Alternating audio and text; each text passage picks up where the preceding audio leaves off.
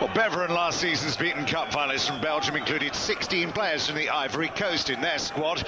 That element of surprise caught out Vaduz, beaten 5-2 with 4 different goal scorers in the previous round. Now, Stuttgart had beaten Vipeshti of Hungary 7-1 on aggregate previously, and they were expected to win here.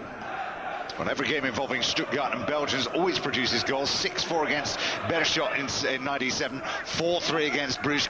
Incredible game in 1999, and tonight's game would be no different. We'd end up with 6 goals scored by the end of this night. Arsenal fans might remember Beveren, those of them with a long memory. They played them in their very first game in European competition back in 1971. Now, the first goal, it wouldn't be his last of the night. Cacau really is on fire in the Bundesliga. 6 goals, he's the top scorer. Stuttgart, of course, very much the top team. Top scorers, 17 goals in the league. Only 5 goals conceded, means they've got the best defence as well. Everything going right for him. Sammer, of course, for whom it started to go wrong, unfortunately, in his time, the latter years of his time at Borussia Dortmund, but maybe Magat's feeling that he should have stayed where he was rather now. Should have been another goal then. Alexander Kleb. Horst leaving that. And a simple tap in for the second goal of the night. Cacau once again involved in it. And this time it was K.Kuranyi with the goal. He's not enjoyed the same type of form that he did during the opening year last season. Not too much rather was known about him, the player of Brazilian descent, now one of the Ivorian Coast internationals, the juniors, not able to get on the end of that. That was Nemarco. And then not a defender in sight, and really the embarrassment was very clear on Kuranyi's face there.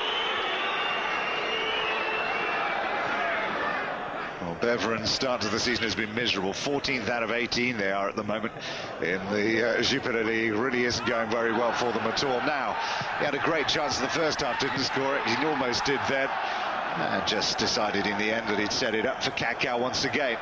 Good run, though, by Alexander Kleb. Not normally used to seeing this amount of space in the Bundesliga, but enjoying every moment of it when it appeared tonight. Stuttgart, of course, vastly experienced. 43 games in Europe before tonight's competition. That was a good strike there from Sangu Musa. 74, they got to the semis in this competition, losing to Feyenoord, lost again, same round to Borussia Mönchengladbach in 80, and lost the final to Napoli in 1989. Now, he really is adding something to his name and reputation. Was widely considered to be the best in his position after last year, P.Lahm, and reputation being enhanced significantly there. Now, what about that, though, from Undri?